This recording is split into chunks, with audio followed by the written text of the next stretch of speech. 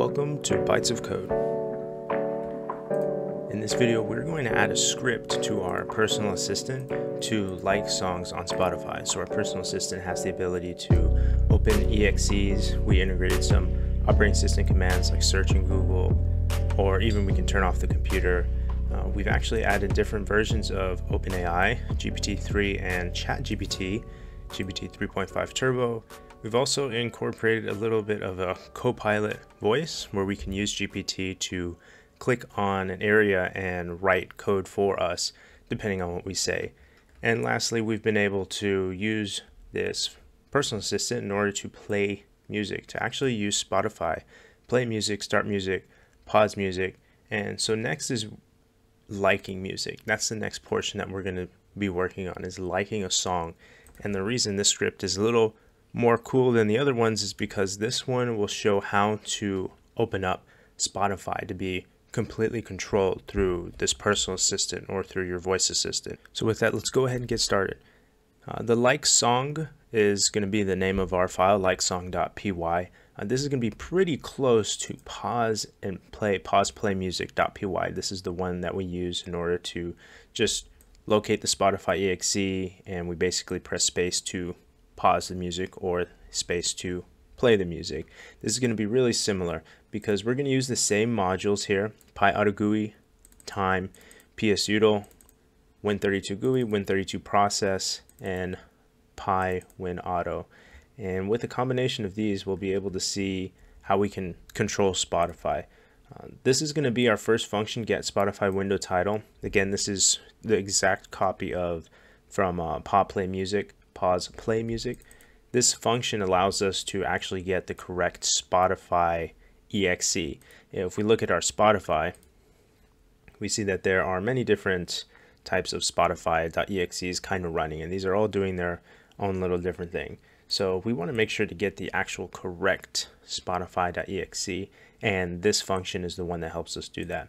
More explanation on this function specifically in my last video, the one where we toggle Spotify to pause or play music. I go into detail on this function and specifically even every line in order to really understand what's the purpose of this callback function or global variable. Next, in our likesong.py, we're going to have the program name. So this is actually where our program, we can say, starts because we've created this function, but we haven't really used it yet, so nothing has changed, we can say. Line 23, we have the program name. Also line 26, we have a timeout. This is just making sure this is not hung in our system forever, because this is the same thing that we're doing over here. We have a program name and a timeout is in our pause play music.py. And we have a small boolean is open. This is just going to make sure to tell us if the program is open, if Spotify is available. If not, then we just say, hey, Spotify is not open. So we go through every process and we're just looking for the name Spotify.exe. Of course, we will find a lot of them, but we'll handle that a little bit later. So we do a for loop, double check, hey, is Spotify.exe in this list of processes? If it is, then we know we're ready to go search for the correct Spotify.exe. Set is open to true, and we don't have to continue to use this for loop anymore. We're just going to go ahead and break out of it. But if Spotify is not open at all, we do not find the Spotify.exe, we go ahead and we exit our program. Now further down, if Spotify is open, we know again the process name is Spotify.exe. This is what we're looking for. We do another small loop just to make sure to get all of the process IDs. So this loop specifically will be getting all of the process IDs for all of these Spotify.exes.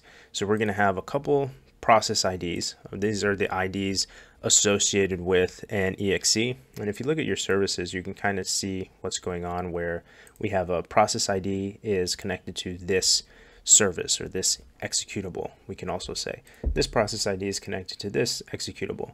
And so this is kind of just an ID of figuring out what executable is what. Next, we have this variable. It's called app. It's going to be from our application module, and basically we're just creating an object to connect to a window. So now this app will be able to connect to our process. So doing that, we need to use this connect function, and we do process equals your process ID. Now this could be 1, 2, 3, 4, 5. That could be your process ID, but we don't know exactly what the ID is. That's why we use this get Spotify window title. So get Spotify window title is returning us the correct process ID for this Spotify, for this one Spotify process, this exe. We're getting this exact process ID because there are a list of them, and these are other things doing things in the background. These are executables running, these are processes, but these are not the executables that's actually this window. Not all of them. One of them is, and that's what the purpose of this function is. We're getting the correct process ID, the correct ID, in order to control that window. But once we do have that ID, all we do is we set this to the top window. So that would just be showing the window. And then we would be setting a small sleep. This is just going to make sure that we're not going too fast, because we're going to be using PyAutoGUI to press a specific keyboard combination. And let's take a look at this right now. Let's go ahead and run this. And we'll see Spotify pop up, and towards the bottom left, we can see the like added to your like songs. And the last 2 lines is going to be, make sure to get this as the top window, make sure that this Spotify window is focused, and minimize it to get it out of the way. So that is our like song script. Now the cool thing with this script is because we're able to use hotkeys in order to control Spotify. If we go back to Spotify, we do the question mark, we can get a list of keyboard shortcuts.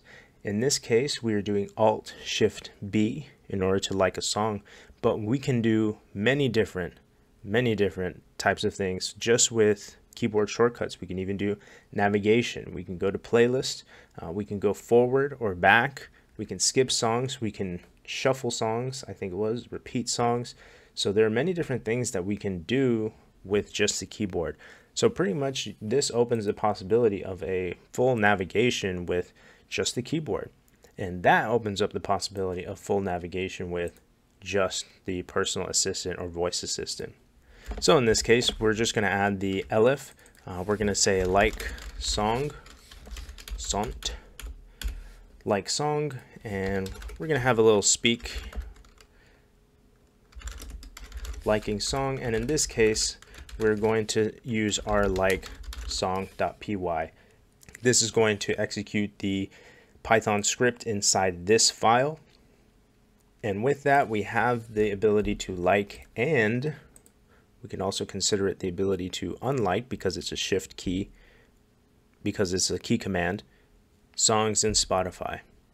So with all that, that would be the end to our personal assistant. If you're interested in seeing anything else being added to this personal assistant, please leave a comment in the comment section and we can add it in. This has the ability to have tons more added to it. You just continue adding whatever you want to your voice assistant, and you could grow this for as long as you like. You could have many more commands. So this is where I thought maybe would be a good stopping point. But if you have anything more you're thinking that might be cool to add to the voice assistant, please let me know in the comment section. Thank you so much for taking the time to watch this video. Please like and subscribe, and I hope to see you guys at the next video.